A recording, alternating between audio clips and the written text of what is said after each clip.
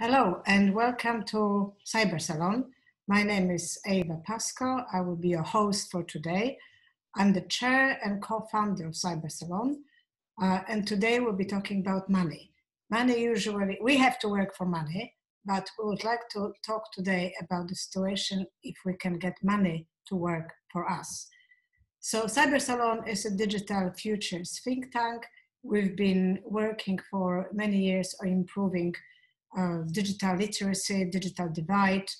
Recently, we've developed a new digital skills certificate for EU to replace European computer driving license, if you remember that. We also research on using digital to improve racial bias. We developed a game with Google that helps to improve teen perception of racial bias. And also more recently, we've done a piece of research on COVID app and argued for decentralized framework, which I'm pleased to report the government has now decided to go our way. So today we'd like to have a look at what's happening with digital money. So the government is going to have a challenge with bringing the economy back after COVID. There is a big spike in unemployment in US. We will probably see a big spike in unemployment in UK. So we just wanted to kick the tires and see what this new digital money has to offer.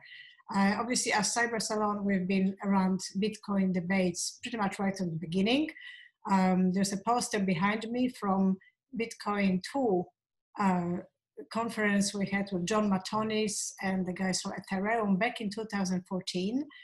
We've also been busy mining and contributing to developing of Bitcoin network of trust, which is still amazing achievement. It's still being built, but as a global network of trust is truly remarkable.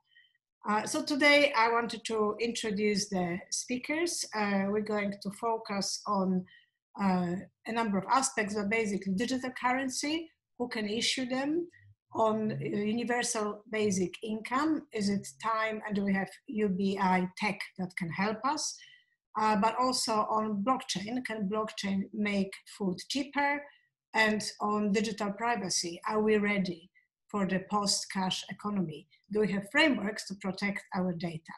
So without further ado, I would like to introduce our speakers. So maybe you can start from Teare. British born, but live here in Palo Alto. I'm a many times entrepreneur.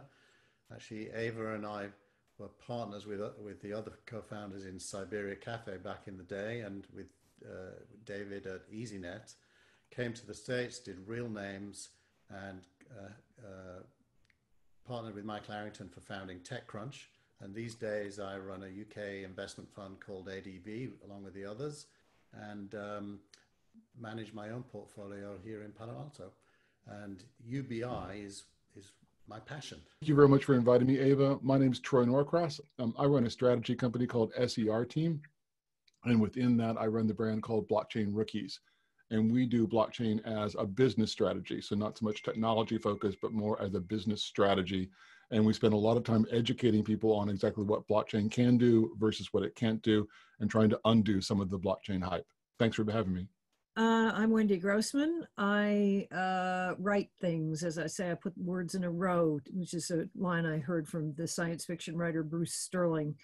I think of myself as a technology critic. So if you can drop in my slides, I can see lots of people who would be interested in this topic. So here we're trying to reclaim money. We're obviously going from a very difficult situation, very traumatic for everybody, one that probably will not have a happy end anytime soon. So we wanted to examine with our experts what digital money can help us with. So if I can have the next slide, I took it from sort of very personal experience. If you look at the stats which ONS just released, it's all about index of production. And the straight drop in April and in May will be similar, it's about 5%. So last time production has dropped by that much was in Thatcher's time, roughly 1979. And what it created was a lot of shortages. So if you look at the next slide, So this is where I was brought up. That's Poland, roughly 1979 or 80. And we had similar problems for different reasons. So production has dropped because communist government couldn't just quite get the logistics going. And women were on the receiving end of it because we had money. Everybody had some cash, but you couldn't really buy anything with this cash. And women had to spend pretty much the whole day long trying to get something for the household and queuing from the beginning of the day to the end, while also pretending to work. So I think at that point, I started realizing that issuing money by central government is a little bit of a legacy system. So if you go for the next slide. So this is the coupons that the government issued on top of money to allow people to buy stuff. So in the shop, we had to register with these coupons. They're actually quite cute because for those who understand Polish, it's for sweets, cigarettes, alcohol, chocolate, large, and washing powder, and obviously flour. As we're queuing now for flour, because everybody's baking, we were queuing for flour back in 1980s. So the government first couldn't quite get their money right because there were inflation and too much money in the system, not enough goods. Then they issued the coupons. I think the next one is even more interesting. So the next slide, Ben. This is for meat. And there was normal meat and there was special meat because the stuff in the corner shows meat with beef on the bone. So you were entitled to 2 of those, meat on the bone per week. And obviously people who were vegetarians were able to trade it. So the coupon itself became currency. So it was good and better meat for people who could trade it. And the next slide will show us what happened with people who were better people, because in communism, you might know from Orwell, there were pigs and there were better pigs. So better people always had shops, they were called peweks. And pewek shops were where you didn't buy things with Polish zloty or even with coupons, but you bought them with Polish dollar. So we had actually Polish dollar on top. So the government just kept issuing new currencies to try to make the system work, ending up with a very Kafkaesque combination. So in this shop, as you can see, there's nothing fancy, just a bit of beer, cigarettes, ketchup, pineapple, but it was a very special shop because actually there was something on the shelves. And with this Polish dollar, you could buy things in this shop. So we can move to the next slide. So you can see this is $1, $1. So that was what we were buying things with. And that made me think that actually the best way forward is to take really this legacy system of issuing money or dollars or anything weird and just try to decentralize it because the system is just too complex for doing anything like giving the governments the power over how we live and our supply chain. So the last slide is about who could be doing the issuing, so who could be working on it. So if you move to the next slide, then that will show us the London pound, because I'm thinking who can possibly be issuing the money to actually try to get things off the inflation and the mess of mismatch of local tax, local spend, and what's happening with the environment. Okay, and on that point, I wanted to hand over to David. And what is the challenge for you? Who can possibly be the right person to issue the new currencies? If the governments are failing, you have a book coming out with lots of ideas. Who could be issuing currencies? Well, in my last book, actually, Eva, which I'll just mention, Before Babylon, Beyond Bitcoin. In my last book, I had the 5 C's to make it easy for people to remember. So I said, well, the technology is very decentralized. New technology means anybody can create money. So given that now anybody can create money, who will? And I came up with 5 categories. So first of all, central banks, which we'll come back to a bit later on. I don't want to talk about that right now. So central banks, commercial banks, which is the system that we have now, essentially. I should just say, having digital money issued by central banks is actually a radical change to the system we have now. That's not keeping things the same, because right now, almost all of the money in circulation is created by commercial banks. 97% of the sterling is in the form of bank credit. So you could have digital currency that's issued by commercial banks. That would keep the system the same way as it is now. The third possibility would be to allow companies to issue money. So you could take away the privilege of money creation purely from banks and just let any company, I mean, with a certain balance sheet requirement, you could let any company create money. Fourthly, you could give up having anybody and just let cryptography do it for you. So this would be the world of the Bitcoin maximalists. And finally, you could have communities do it. And I began to think, the more I spent time looking at this, that it wouldn't necessarily decentralize down to the level of individuals, but it might decentralize down to the level of communities. This is my sort of back to the future version of it, where we kind of go back to where money came from. So money is no longer global and universal. We actually have lots of monies, but those monies, using the modern technology, somehow reflect the values of the communities that they serve. So you could imagine, just to pick an example, you could imagine an Islamic money. I mean, there could be 1 billion people around the world who want to use Islamic money, and that money, using smart contracts, I know they're not smart, they're not contracts, APIs and whatever, could implement certain values. So my 5 C's were central banks, commercial banks, companies, cryptography, and communities. Now, I said in the book, in the case of communities, which kinds of communities would be most likely, which would make sense? And I am a big fan of the writings of Jane Jacobs, no longer with us. Jane Jacobs wrote a very influential book called Cities and the Wealth of Nations in the 80s. And she argued that one of the reasons why national economies are so difficult to manage is because there is actually no such thing as a national economy. There isn't a British economy. There's an economy of London and its hinterland.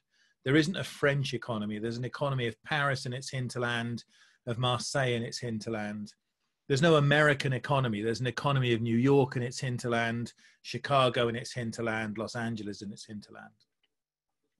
So she said, if we want to make the economy work better, we should make it more city-centric. This goes, and this is no longer science fiction stuff. The World Economic Forum talk about the city-centric future and smart cities. So your example of a London pound, I don't see as far-fetched at all. I think, in fact, for a variety of reasons, I think getting London out of sterling would be a very good idea. At the time of the Norman invasion, London was about 1/5 of UK GDP. It's now 1/4 of UK GDP and still growing. It distorts the British economy no end. So suppose you took up your idea and had a London pound. That would mean that the value of sterling for the rest of the country would depreciate against the value of the London pound.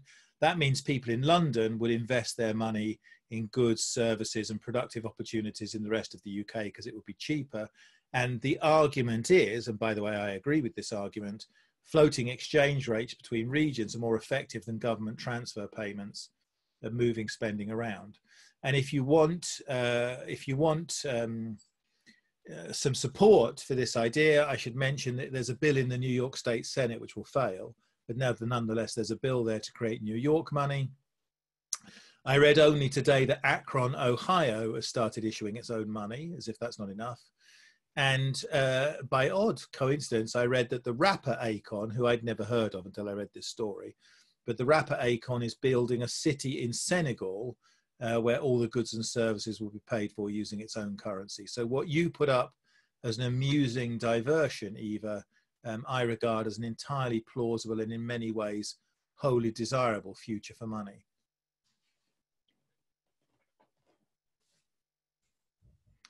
We will be pioneering London coin.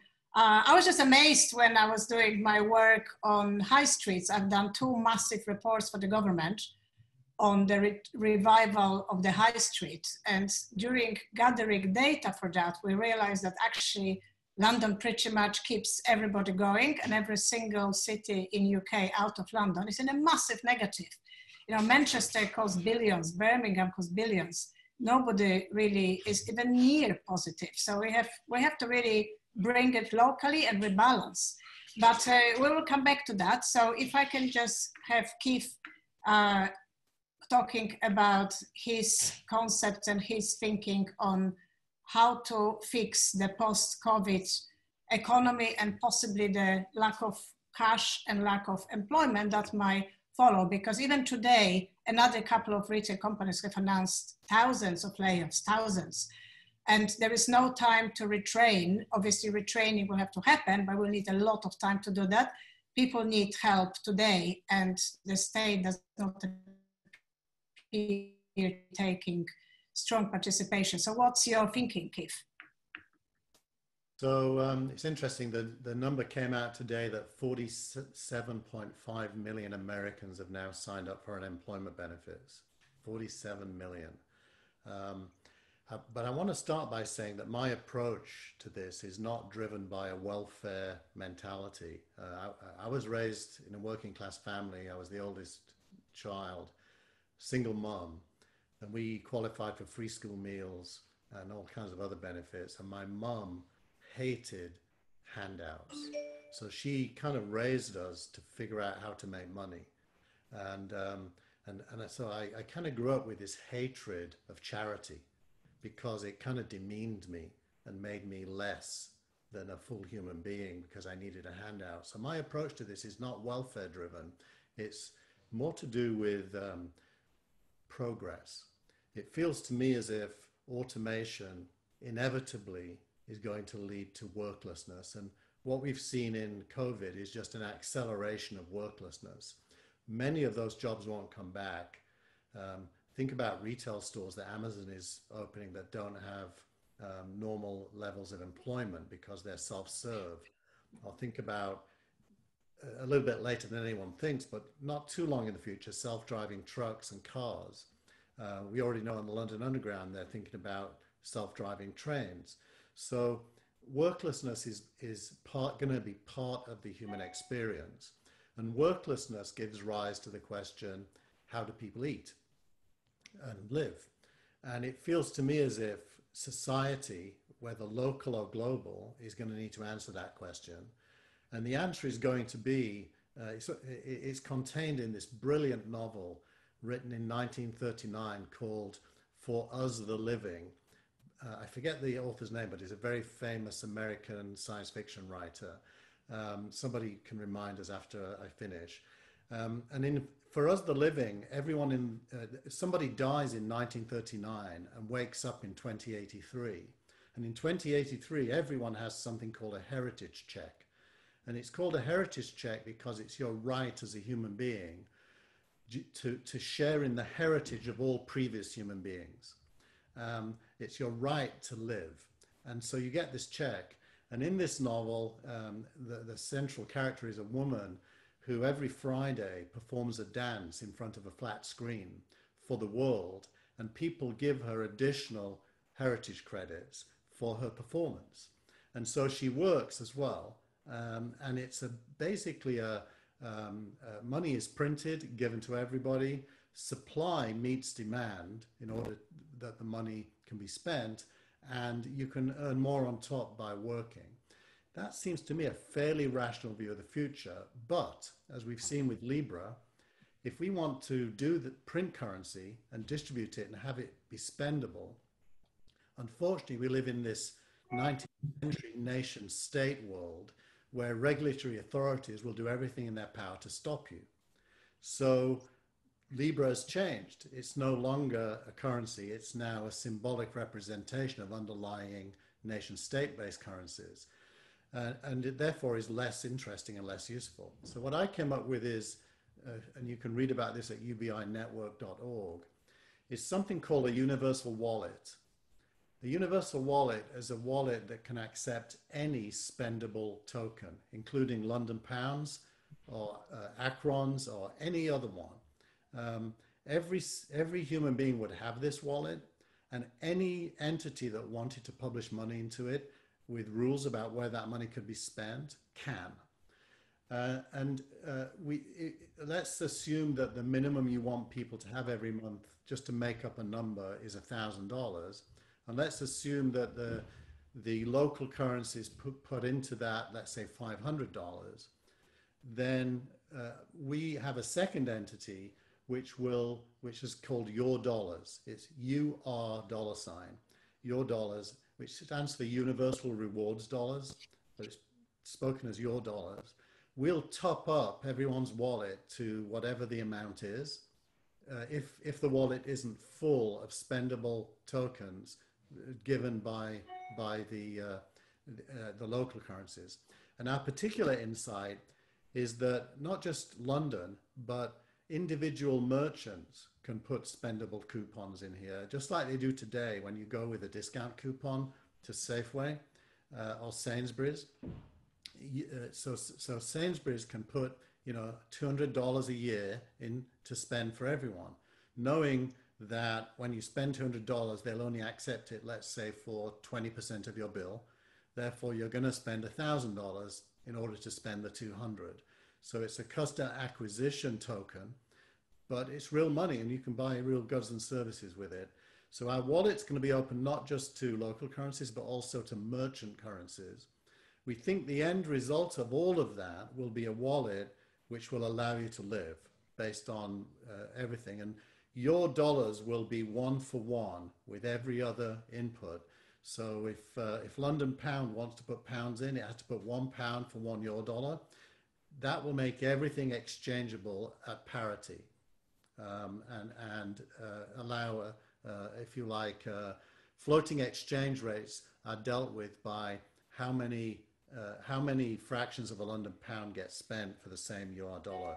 I don't want to go further than that because I have to get into detail. I think that's probably enough to scope the conversation, Eva. Great, yes. So it's basically taking the UBI concept and looking at different way of financing it. So David, can I bring you in response to that? What's your view of that structure? Let me just figure out how to turn it on again. There we go. Well, I guess I'd break my response into two parts. So on the UBI, I mean, I sort of agree quite strongly with this. I think it's surprising to me that people think of UBI as a kind of socialist, doomed, way of organizing things, because of course the great proponent of UPI was Hayek. I mean, he saw it as a freedom project, that essentially if there's more people than there are work, well, just give them the money. Some people will do other things, some people won't, and it would have the great merit, certainly in the UK, of removing sort of means testing and benefits and just get rid of the whole thing and just pay everybody UBI every month. Now, as to the question, and by the way, the universal wallet is I think, I think it's a little bit more complicated than that, because I first of all, I think people should, because you're going to run into problems about privacy and so on, which I know Wendy is going to get into in a moment. So the idea that people would have one wallet, I'm not sure about that. People should have several, and whether any government would ever allow you to issue wallets to people without KYC and so on. I mean, I think they should, but I don't know if they would. But as to the question of the currencies, I'm not sure about the one-to-one. I can see the attraction of fixed exchange rates, because the assumption would be it's too complicated for people to think to themselves, oh, do I need 2 London pounds or 1 Wessex pound or whatever. But actually, if you look into the future, of course, people won't be in that loop really, because it will be bots and AIs doing it. So we know when I look at something on my phone, it will tell in a currency that makes sense to me. My phone will tell me, well, these concert tickets cost 2 London pounds. But when I press the button to buy them, what actual currencies get moved around and transacted? That takes us more into Edward de Bono's territory, the IBM dollar, where baskets of digital assets will be exchanged, because you don't need the intermediary of money anymore to do that. So So I think, you know, the idea of having some sort of universally accessible wallet, you know, that's very shaped by my experiences on Mondex and M-Pesa and things like that. And I think it's, you know, complicated. And the issue of the tokens, there's lots of reasons why I would prefer floating exchange rates with lots and lots of different assets being exchanged. But on the core point of should we begin considering UBI as a way out of this problem, I would say yes. And given that I just read in the newspaper, well, a metaphorical newspaper, I mean on my iPad, the Bank of England just created £100 billion today by buying government bonds with magic money that it made up in a spreadsheet. Well, there are people out there, Francis Coppola, for example, wrote a very good book about this last year. There are people out there who think, actually, instead of having quantitative easing, whereby you invent money and you give it to banks and then they keep it and pay it to each other in bonuses and whatever they do with it. If instead you had real helicopter money and the government invented money and just gave it to people, that might be a better way forward. And I sort of agree with that. So on the UBI concept, I think I'm coming around to that way of thinking. On the implementation, I probably am too nerdy and too involved with it now. So I have very fixed ideas about that sort of thing. Okay, well, let me run a couple of quick polls just to see where our people are thinking. Let me just find the right one. Right, so I'm just launching it now. So on the UBI, who should manage universal basic income? State with direct payments, retailers via international loyalty coupons, cities via local UBI, maybe Google and Apple points, maybe Visa, MasterCard points, or other. So please express your preferences. We'll give it a minute. I think the panelists can vote as well. So let's just see where it's. Right, so still state direct payments. Okay, if you have to work harder on persuading people, but pretty close to cities and local UBI. I think it sounds intuitively quite close to what we want to see, but also quite a few others. So I think we will explore that further later.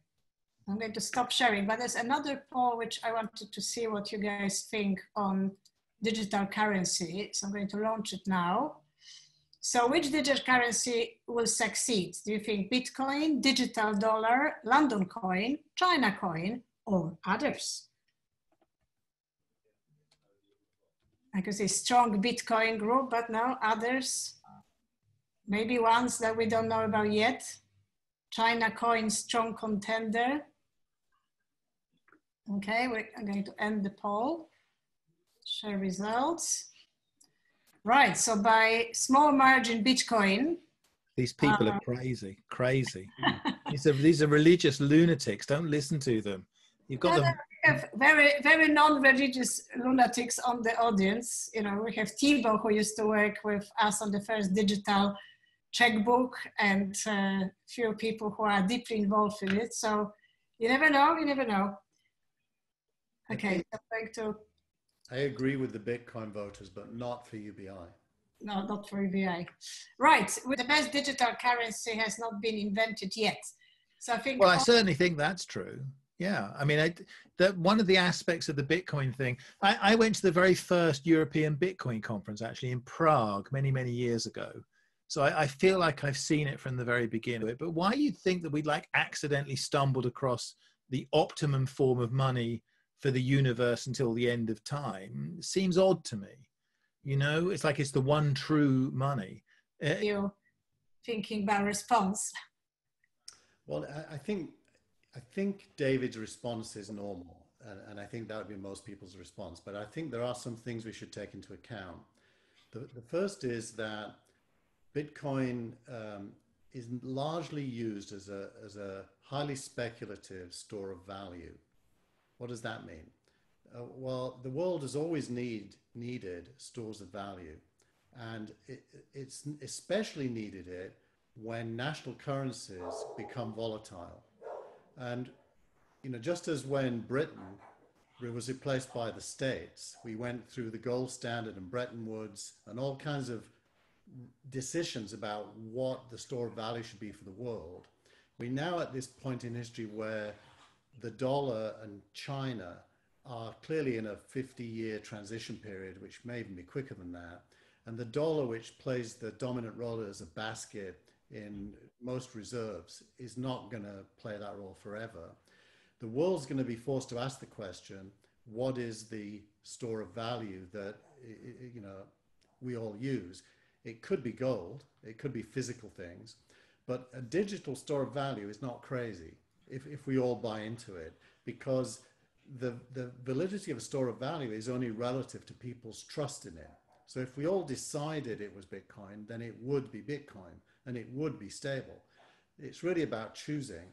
So I'm not as negative on Bitcoin, broadly speaking. I think history will tell the story, and Bitcoin may be just a fad or a sect, but it could also be the next store of value for the world. Certainly national digital currencies will not play that role. It's possible a basket of digital currencies, as envisioned by Libra, could play that role to even out volatilities, but even that kind of doesn't make sense. Ultimately, the world settles on one. It was the dollar most recently. It isn't going to be the renminbi, I don't think, for any long time to come anyway. So I do think there's an open question, and I'm not as negative on Bitcoin as I assume David is based on what he just said. Right, okay, so I think at this point we should move to Troy. Troy, are you there? Can you hear us? Yes. Yes, so Troy has been pioneering blockchain and trying to make intelligent things with it. So do you want to tell us about your thoughts on where it's landed, where it will land, and what are you doing to poke it forward? So with regards to blockchain as it relates to cryptocurrency, I always say it's a little like comparing email and the internet. I mean, all email runs on the internet, but the internet runs a whole lot more than just email. And all cryptocurrency runs on blockchain, but the blockchain runs so much more than just cryptocurrency. So the first thing I have to do with a lot of people in the enterprise space is to help them separate the difference between blockchain and cryptocurrency. And it's a really important piece to do. I also get asked a lot of times, how much money should I invest in cryptocurrency? And I always tell them it's the 3-day Vegas rule. How much would you spend on a 3-day trip to Vegas? You know, at the roulette wheel, you know, on flights and hotels back in the days when we could travel. And that's how much you should invest in cryptocurrency, because it's largely a speculative asset. We've been talking quite a lot here, and I've really enjoyed the conversation about, you know, money and cryptocurrency and money as a currency. So what is the difference? So money is a store of value. Money is a medium of exchange. Money is a unit of account. Currency is a medium of exchange and a unit of account, but it's not a store of value. And so when you talk about cryptocurrency, so it's not going to be a store of value, which means a whole lot of different things with different cryptocurrencies in this space that can indeed add value.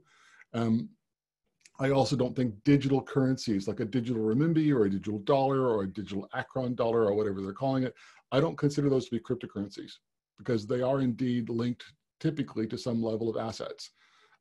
Libra, I happen to be a huge fan of Libra. I love the initiative of what they were trying to do. And I always get angry with people when they say, oh, Libra, it's Facebook's coin. I'm like, no, this is not Zuckbucks. This is not currency made by Mark Zuckerberg. That's not what we're talking about. Because at the end of the day, Facebook is a data company. They want to see all the transactions. They want to know the people. They want to make money from actually monetizing transactions from their marketplace on and off their network. They would have used Bitcoin if they could, but Bitcoin wouldn't perform. So they created Libra as a cryptocurrency, and they knew they couldn't do it long standing. So they created the Libra Association, and they placed it in Switzerland. And they started off doing that, you know, in a very far distance. With regard to UBI and a universal wallet, as long as it's a decentralized wallet and it's not controlled by anybody, and your UR dollars, you love the idea of UR dollars or your dollars or whatever that happens to be that you were referring to, and it's sloshing around as Eurodollars in this decentralized bit. But just like most cryptocurrencies, in order to use them, you got to convert them back to fiat currency. You got to convert them back to pounds. You got to convert them back to sterling. You got to convert back to renminbi, to whatever, to actually be able to use them.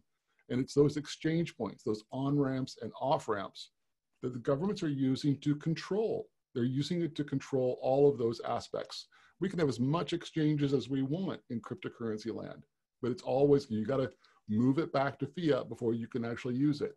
I mean, the idea of Bitcoin being exchangeable and usable everywhere, I mean, starting with the Silk Road back in the day, and yes, there are a few places that accept Bitcoin now, but they're few and they're far between. The last point I'll make before I hand off to one of the other panelists is when it comes to UBI, universal basic income, I love the idea, but it's only solving half the problem. And as an American, I could say, especially for Americans, it's only solving half the problem, because I can have enough money to have my basic needs met. You know, whether it's housing and shelter and food and the basics, that's great for UBI. But it doesn't give me a reason to get out of bed. There's no purpose. And I think that a lot of people want to have a sense of worth, and currently jobs give both income and a sense of purpose. And so I think UBI is only half a solution to a much larger problem. And I'll leave it there. And thanks very much for asking. Great, thank you very much, Troy. It's kind of interesting because, you know, I was brought up in a system which had not so much universal basic income, but like nobody got paid much for anything. You know, my auntie was director of a big hospital, and she was a leading psychiatrist, but she used to earn the same with her cleaner. And, you know, nobody was particularly surprised about it. That's how it was in communism. So it was to everybody according to their needs, which is basic food, but from everybody according to their abilities.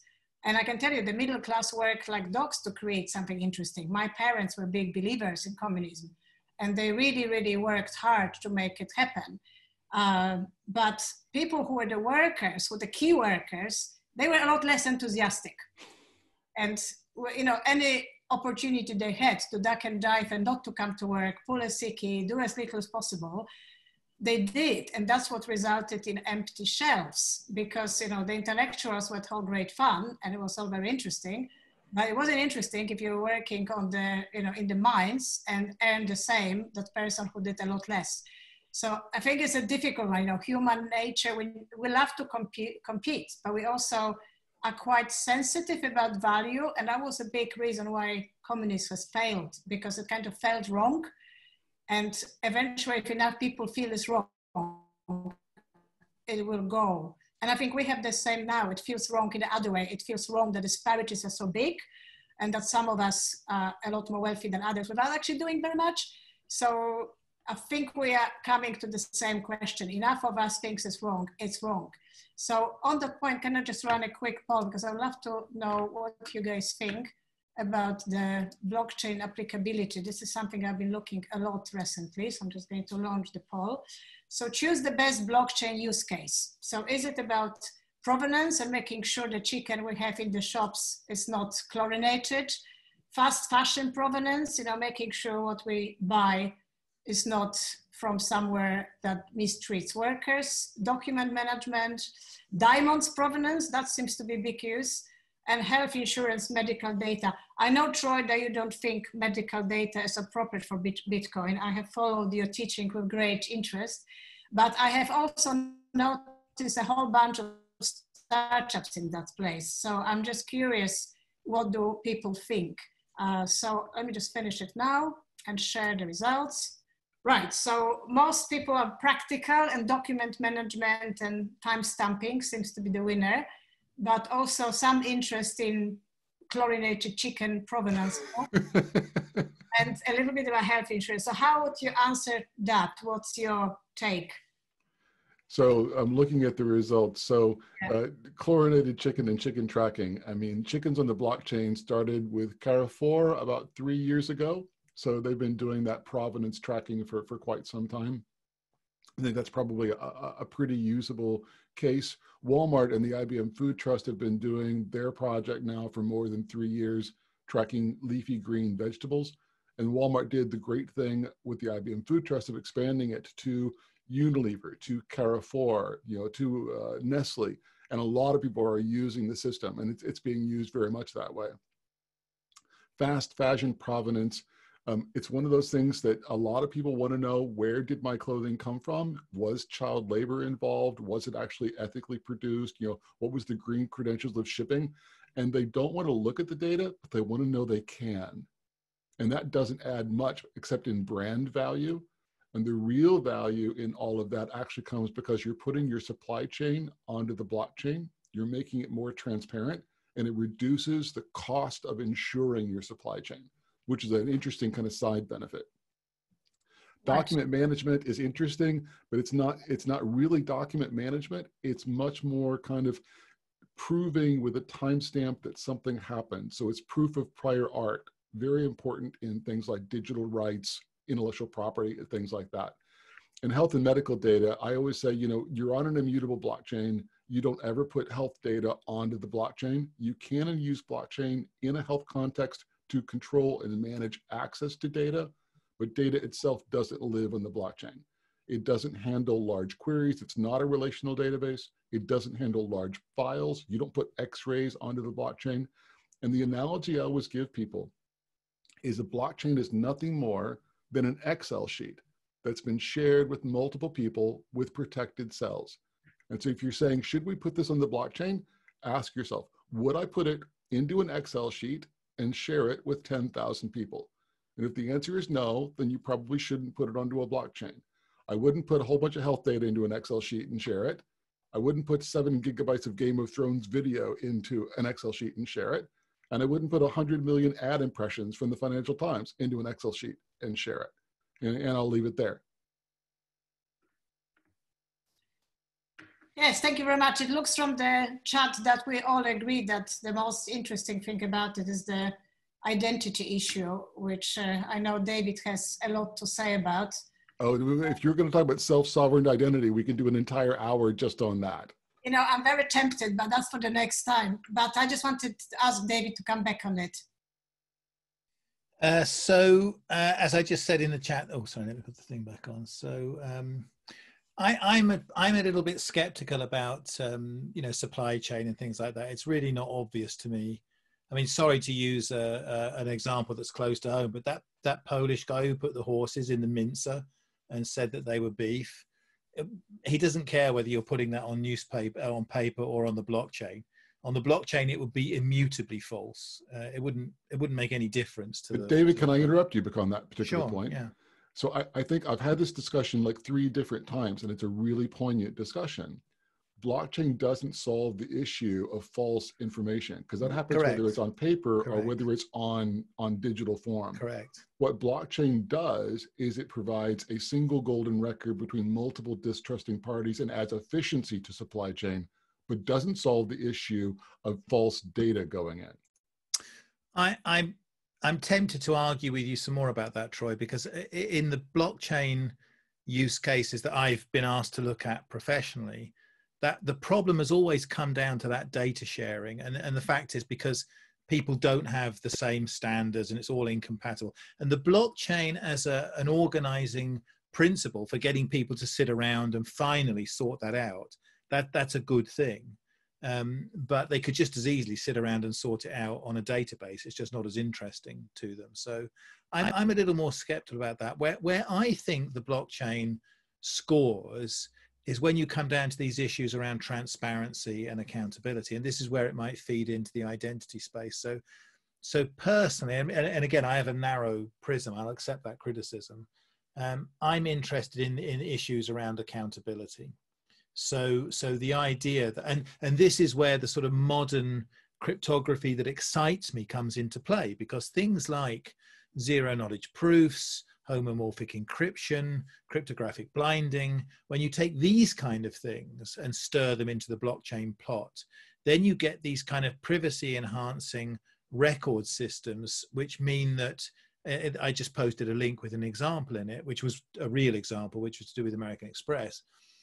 the fact that I could go to the blockchain and compute that your assets exceed your liabilities and therefore know that your business is solvent without actually being able to read what any of those assets or liabilities are, I can see that as the foundation of new ways of working. So I tend to look towards the transparency and accountability parts where that applies to, and I'm perfectly open to criticism on that because that's an area I want to learn more about. Where I think that intersects with the identity stuff is that, and in fact the COVID crisis has revealed the absence of digital identity infrastructure has proved absolutely catastrophic. I mean, the nonsense that we've had to go through here for banks to get, you know, COVID support to people, when you have thousands of small businesses trying to open accounts and it takes 2 weeks and you have to send 10 copies of your passport. Well, that's a bad example because in the UK, we have the gold standard of the British Gas quarterly bill, which we use for all of our identity needs. But nevertheless, the lack of that identity infrastructure has been thrown into pretty sharp relief. So I have a feeling, I'm not a gambling person, as you could probably tell from my earlier comment. But if I had to gamble on something in the blockchain space, I would look more towards identity, and I would look more towards transparency and accountability as the big narrative around that sort of thing. Right. This is, yeah, sorry, Keith, come back on it. Yeah. David, I'd love to talk with you more about that.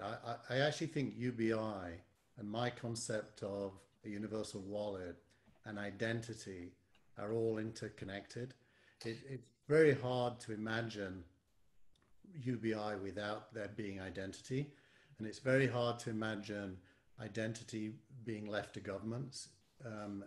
I agree strongly with that, Keith. I mentioned in the chat this project called Bright ID, which is early and small, but I think quite promising conceptually, that promises non-duplicative, unique identity that nonetheless remains anonymous.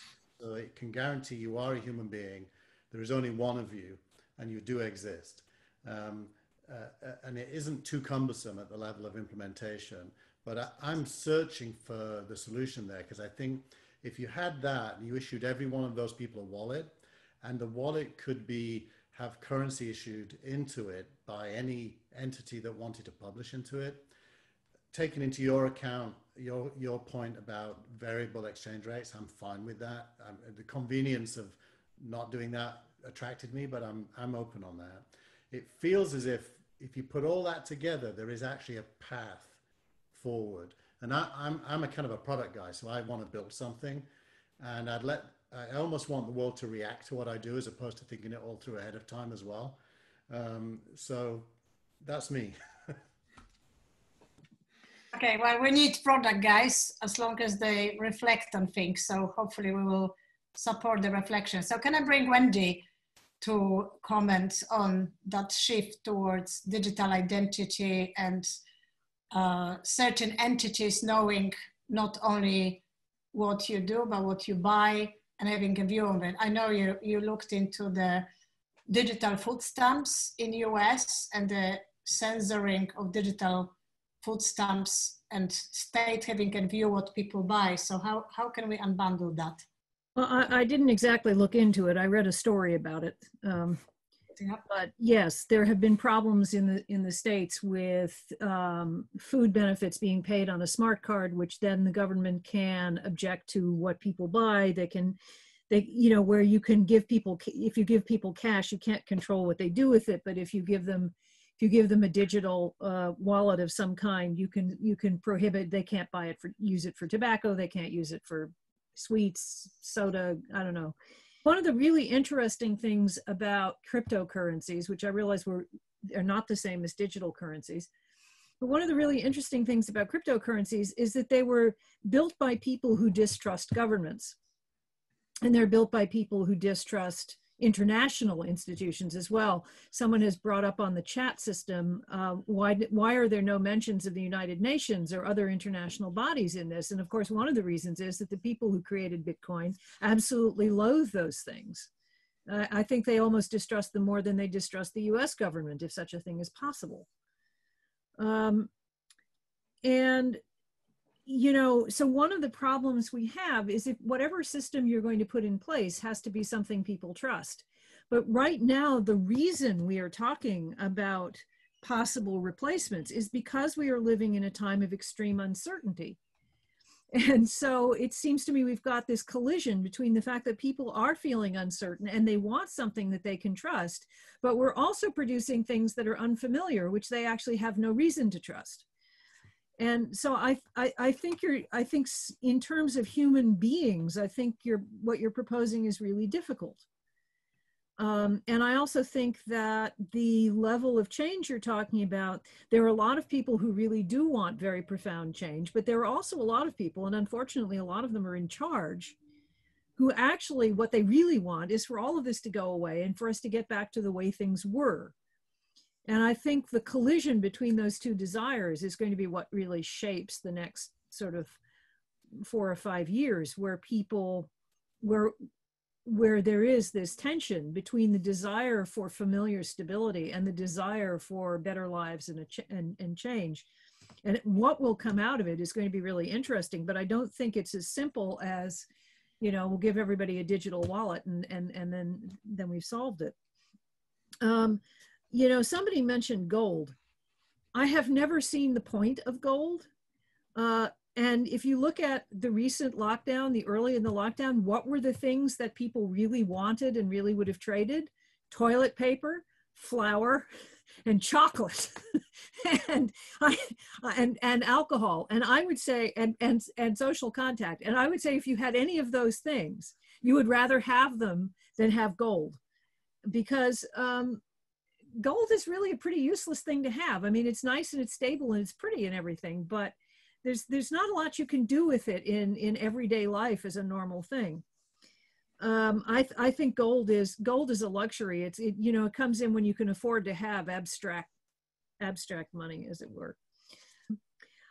I can't personally come down against universal basic income, because I think you know, everyone people should not live their lives in fear. But the thing I worry about is that whoever is distributing universal basic income at some point is going to have the incentive to try to make it cheaper. And so they're inevitably going to start saying things like, well, these people have too many children. We shouldn't allow people to have this many children. We should limit the number of children that they can get income for. Or they're going to start saying, well, these people are rich. They really don't need this money. Or they're going to start saying, these people shouldn't qualify because. And we've had, you know, in both the United States and the United Kingdom, we've had a lot of issues about immigration in the last 5 years that really, or 10 years, that really come down to exactly that. These people should not have what we have. And I think you're going to have a very hard time developing a system that isn't vulnerable to that particular human issue. And the other thing I was going to do is I was just going to hold up David's new book so you can all see it. Thank you. David's new book. And now you can all tell me I'm wrong about everything. The currency is Cold War. You've got to buy it. Great, Wendy. Thank you very much. I've got a question from Paul on income equality and asset inflation are caused by central banks setting the price of money rather than the markets. Discuss. So I think that's probably David's question. Would you like to take it? I think it's true to say, so hold on, where are we? It's certainly true to say that in our economies, so, you know, if I'm talking about the UK or the US, the price of assets is determined by the amount of money in circulation. Or, you know, to use a sort of London-centric example, what do you think the problem is in London? Is it a shortage of housing or a surplus of money? And people assume it's a shortage of housing, but actually it's not quite as clear cut at that. A surplus of money drives up those prices. Now, if I'm an old rich person who votes, I'm quite happy with that, because I want to see asset prices driven up because I have assets. If I'm a young poor person who doesn't vote, it's not very good for me, because it means the value of my money goes down and the assets I want to buy become ever more expensive. So from that point of view, I mean, without being cynical, you can see how we got into the current state of affairs. What would happen if there was no central control is, I think, quite unpleasant to think about. So I posed the question in the chat, but I'll say it again here now. For contrast purposes, let's imagine the alternative scenario. Let's imagine that cryptocurrency has triumphed and that Bitcoin is the only money in the world. So we're all using Bitcoin and everyone's happy and we all have our Bitcoin wallets and we all transact. And I mean, yes, you know, sea level had to go up 30 feet and parts of Australia are underwater or whatever, but never mind. We're all using Bitcoin and we're all happy. What would be the government response to the COVID crisis in this case? Because neither the government nor the central bank would be able to put more money into the economy. This is the dream of the maximalists, the digital gold. So what happened when the economy went south and we were on a gold standard and you couldn't create more money? Well, it wasn't good, you know. So the idea that money should be freed, I stress, if you live in a democratic society, the idea that money shouldn't be under democratic control, I'm not sure I'm comfortable with that. I'm not sure. The idea, you know, then you get into the kind of Wall Street versus Main Street and the cross of gold and all this kind of thing. And I'm not sure we want to go in that direction. So I like the idea of having lots of different kinds of money. Should they be completely free of control? That's a much harder argument to make, I think. The market has to be regulated in some ways. Right. Okay. Well, it's complicated, as they say, but I've just got one quick poll. I wanted to check how you guys actually use your money at the moment. So how do you pay for your beer drinks in the pub on Friday? Is it cash, card, Apple Pay, or other? So is Wendy right that cash is not dead? I certainly hadn't used it for weeks, if not months, but she argues that there is still use for that. So let me just give you another. Well, you can, Richard, I can see that we're not allowed to drink in the pubs at the moment, but I had a pub outside of my pub under watchful eye of the police. So it can be done. Right, so I'm sharing the results. So basically card rather than cash, a little bit of Apple Pay, cash still there. So what do you think, Wendy, about that general sense of where cash is sitting? I think a third of people paying by cash is a pretty substantial amount. I don't believe that for a moment. I think, honestly, I think that cash is, like a lot of other things, unevenly distributed. We talk about London, but London is not one monolithic thing. London is hundreds of communities and hundreds, you know, I don't know how many languages are spoken in London, but I think it's more than 100. And each of those communities is going to have different norms. And you and Eva and some of these other folks are in a segment whose norm is not to use cash, but it's not universal. And for example, the Skeptics in the Pub is held in an old pub in Greenwich that, you know, refuses to move on. For, you know, it won't serve tea because traditionally pubs didn't serve tea. And I'm not convinced. It may take cards, but I don't think they like you if you pay that way. Everybody uses shop. debit It was cards. a restaurant. You know, it was a restaurant, not a coffee shop. The coffee shops have to take cash because of their supply chain, but everybody else uses debit cards everywhere in the Netherlands. Like, I'll go and get the figures if you want.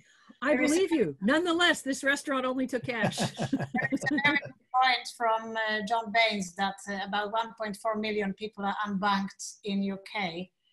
So that's still quite hefty amount. So obviously we need to consider what happens to that group. But just before we finish but Eva, can I just ask?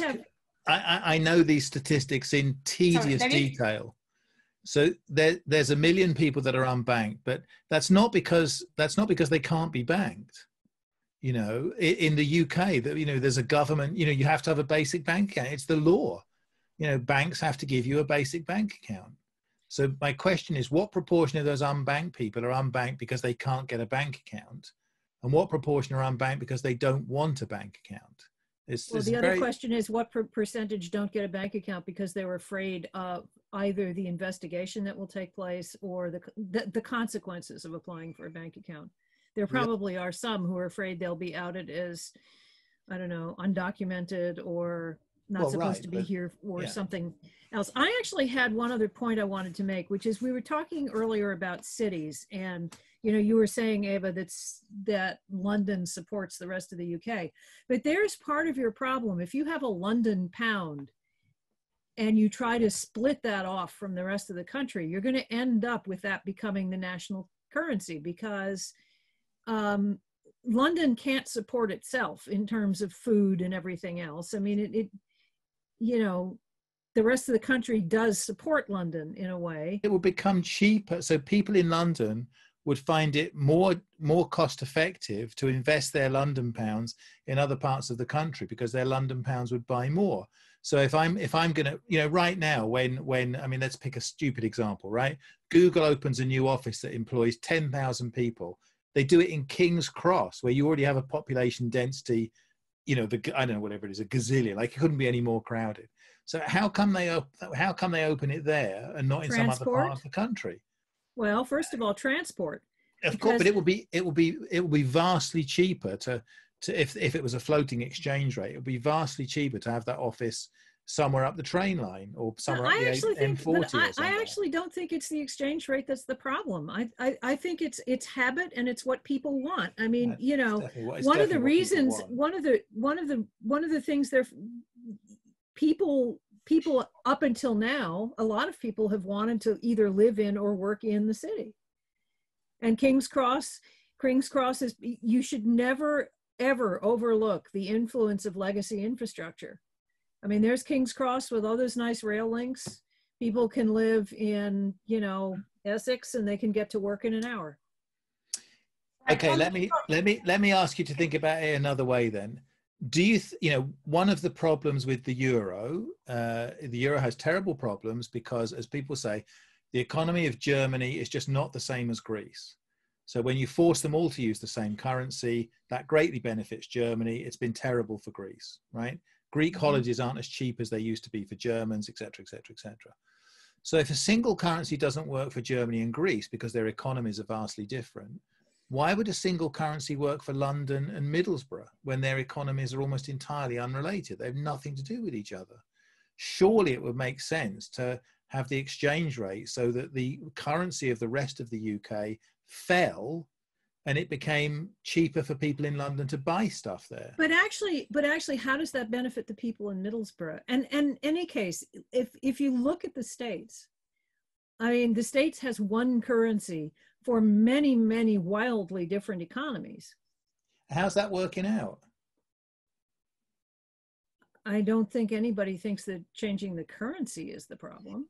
I do. Okay, right? I think we can take that discussion in the virtual bar after, but I just wanted to launch one more poll to ask you people, what do you think about the impact of COVID on UK and US? So how do we think we will land? So are we expecting 10% unemployment by December, 15%? Drop of tax intake by 20%, or, you know, whatever, it will sort itself out, as a lot of people in the press would like us to believe. So Keith, can I bring you on, could you reply to it? If the unemployment is expected to be 15%, how can we persuade the merchants to fund the UBI? Well, actually, there's a direct correlation. The nice thing about currencies, cryptocurrencies, is if you accept them in return for goods and services, you're deeming them valuable. You're actually giving cornflakes in return for your dollars. Your dollars are worth the cornflakes. And so if you're Sainsbury and your dollars goes into your wallet, you can spend them because you've just deemed them valuable. So it feels to me as if merchants can help themselves by accepting, just like they accept rewards, like United Airlines will accept United miles in part payment or full payment for an airline ticket. That model is scalable and could be made more ubiquitous. And if they did it, they're creating their own value ecosystem. If their suppliers accepted it, they'd be creating the whole supply chain using their own value ecosystem. So it literally is as simple as a decision to give people something they can spend. It will become valuable as a result. And if you retain it for further spending, it's as good as money. So logically, there's nothing to prevent it or to stop it. It's just a question of decision to do it. Okay, great. So I think to wrap it up, can I give to each of you 1 minute to just give your closing statement? So can I start from Troy? Are you still there, Troy? I think he's probably... Yes, I'm here. Yes, I'm here. Yes. So just to your takeaways from today. I think it's really it's a bit of a broad brush kind of conversation, but the idea at the beginning was reclaiming money, and the idea of who owns the money and who controls the money is a very important point. The concept behind the anarchy movement of Bitcoin is that no one owns it. And yet, whether we're talking about decentralized currency or even the majority of cryptocurrencies, someone still owns it. You know, the Libra Association will still own money. And so, I mean, to David's point, is he or are we still comfortable with the idea of literally no one owning money? It's a great thought to kind of leave with, and I'll leave it with that. Thanks. Okay, David? I think one thing that you haven't touched on is and I realize, you know, we haven't got time to talk about all of these things, but the debate about whether we're going to have Bitcoin or Chinese digital currency or digital dollars, I think is far more important than it seems when we're discussing goods and services and things like that. You know, one of the reasons why the debate has suddenly accelerated is the recognition that, I'm not saying this as a political point, I mean, whether you agree with it or not, a significant proportion of American soft power is delivered through the financial system. Even The Economist, which is hardly a radical, you know, The Economist says America is capable of financial carpet bombing, which I think is a lovely phrase. You know, look at what happened a few months ago when, was it Turkey, I think, the Americans got upset with Turkey because they wouldn't buy some planes or something, or they bought the wrong planes. I don't remember exactly. And so they threatened to cut Turkey off from the international financial system because 3/4 of the world's transactions have at least one leg in dollars, which get cleared through New York money center banks. So the US government can say, well, sorry, we'll just cut you off. And of course they caved. Well, the lesson I think a lot of countries around the world learn from things like that is not, well, next time we'll behave ourselves and do what the Americans say, but what if there was something that was a bit like money, but it wasn't run by the Americans? That's the lesson they take from that. And even a relatively small transfer of volume from US dollars, which enjoy, actually, President Macron is in London today celebrating the, I don't know, the 1,000th anniversary of Agincourt or something. I can't remember exactly. But they were talking about Charles de Gaulle on the radio. And de Gaulle said America has an exorbitant privilege. That was his phrase, because it can denominate its debt in its own currency. A relatively small shift in international trading away from dollars to something else has major implications. It reduces American soft power. It increases the cost of American borrowing and debt. It's not, you know, it's a point I wanted to make. I don't want to keep going on about my book, but the point is, you know, this is not an obscure technical discussion about whether we're going to use ERC 720 tokens or, you know, some centralized wallet system or whatever. Who runs money is a really big deal. And the fact that I think it's interesting and we should look at it, and the fact that Eva thinks it and whatever, none of this matters. What matters is the governor of the Bank of England stood up last year and said, we need to look at in some form of what he calls an SHC, a synthetic hegemonic currency, to deal with, his words, not mine, the destabilizing influence of the US dollar. So the fact that people like us are interested in digital currency all of a sudden, that's not really the important thing. That's not why it's a big deal. It's a big deal because people like the governor of the Bank of England are talking about it.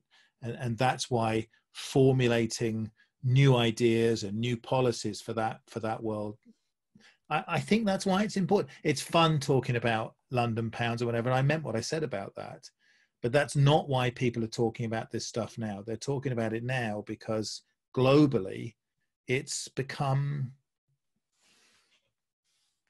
you know, if China is successful at exporting its digital currency along the Belt and Road, forget about Chinese digital currency for domestic consumption. It will make no difference to the average Chinese consumer. They already pay for everything using their mobile phones anyway.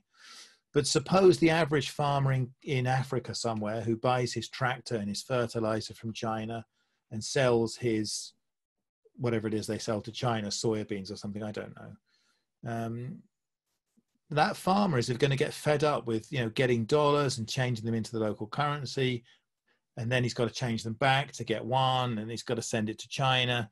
And then when he decides to send some of his money to his cousin in Afghanistan, he's not allowed to because of US Treasury restriction. You know, sooner or later, that guy is going to start seeing the Chinese app as Keith's universal wallet. He's just, well, why don't I just use the Chinese app and I'll use Chinese digital currency for everything because I can do what I like with it. And so I want to make a serious point. You know, please don't think of this debate about digital currency as some obscure corner of the cryptocurrency world. It's far from that. It's really a much more important discussion. The proof of that is what the reaction was to Facebook's initial Libra claims, and literally they were called to Congress, to the British Parliament, to account for themselves because it was so scary. But the fact is, if not Libra, then what? And there has to be an answer to that, because it David, your guess about America and the dollar is inevitable. The dollar cannot continue to play the role of the primary reserve currency for world trade. The relative decline of the United States vis-a-vis the world economy, by 2030, 2/3 of the world's middle class are going to be in Asia. Yeah. So China clearly is not well positioned to fill the void. And so from a human race point of view, something has to, and it won't be a national currency. It just won't. So what will it be? And I think the human race has an interest in the answer to that question. If it could be bottoms up money, non-governmental, that would be fantastic. Could it be that? Well, massive amount of challenges. No, but I think you're right, Keith. I think, actually the global monetary system changes, reasonably regularly. I mean, we sort of imagine that the way money works is a law of nature, but it really isn't. It's only been this way since 1945. But I can see sort of two possibilities out of the corner of my eye there. I can see, I'm very wedded to this more city-centric version of the future. But I think another perfectly reasonable vision is Edward de Bono's. He wrote this thing, the IBM dollar, and he said, well, why have money as the intermediary? Why not just have companies? Why not just have people who produce things have their own money, which is essentially, forward sales? It would be like me getting paid in Amazon vouchers or something. And then when companies buy and sell, they'll just buy and sell by trading baskets of these assets. And considering he wrote that before the internet and before mobile phones and so on, I think it was sort of quite prescient. So I agree with you that things cannot stay the way they are, and history says they won't. Why would they? But it's a very interesting time to start thinking about what will come next. And in case, I think it's always nicer if someone else does this. So. The currency Cold War, nice. To sum up, from my notes from our discussions and from our interactive polls, we have shown three things. So first, Bitcoin is tipped as the winner of digital currency wars. There might be issues, but it's definitely the most promising. Two, London needs its own money to improve lives of people who work and live here. So we as CyberSalon, we've moved towards forming a movement to support launching a London coin. And free UBI will become a necessity, but not implemented by state, but by your local city or town, which is similar to Swiss model, where cantons support financially their local community.